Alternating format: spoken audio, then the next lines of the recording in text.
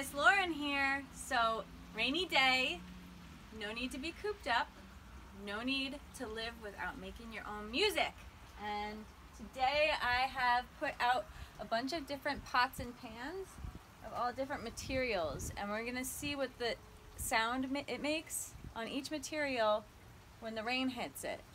And you can decide which one you like the most. You can do this at your own house, and I have a feeling that the aluminum pan here is gonna be a little bit loud and kind of pleasing to the ear. So you tell me. Come closer.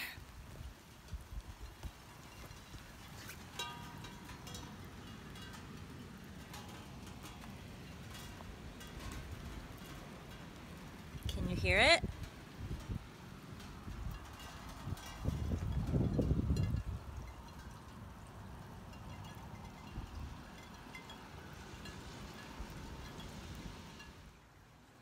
Well, I think that sounded very relaxing.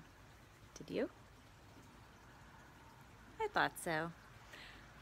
When you have a chance on this rainy day or one of these other rainy days where you're feeling cooped up during this quarantine, if you want to go outside and set up some pots and pans and record your own sounds, I think it'd be kind of cool. And you can always take those recordings and add your own music over top of it with an instrument or a song that you sing with your voice, or clapping, or any kind of other bird noise that you might like to record or hear.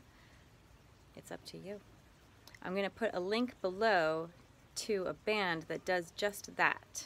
They're called the Deep Listening Band, and I kind of find this album very relaxing, so I hope you enjoy.